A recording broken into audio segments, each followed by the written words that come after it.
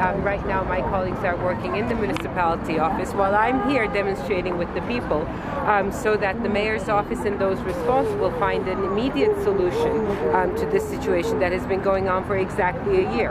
In just 1 hour I'll be making a speech on what have we done for 1 year. For 1 year we've been preparing for exactly this.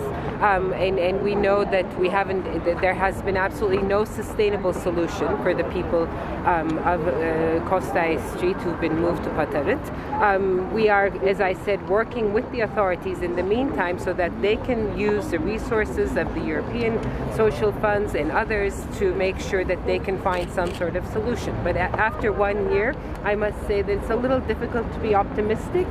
On the other hand, things take a while as well, and I'm convinced that the mayor's office, despite the recent scandals we've had, I'm convinced, I'm told just a few hours ago, that the mayor's office is committed to find some sort of solution together with the United Nations.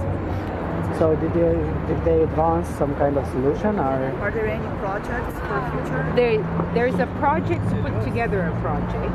I'm at least in that project. I cannot, of course, talk on behalf of the mayor's office. I have no idea what exactly their plans are.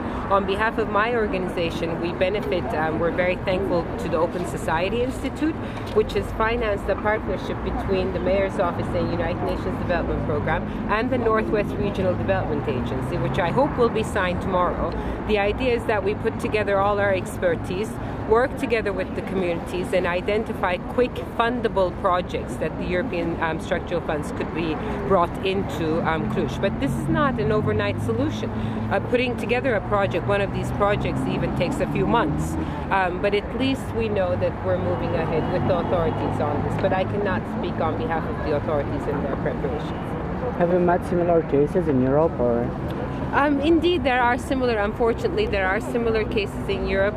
In a few hours, we'll have our colleagues from Amnesty International who've done very serious analysis of this from the forced evictions, forced migration perspective. Indeed, there are issues right across the board in Hungary. There are issues in Bulgaria.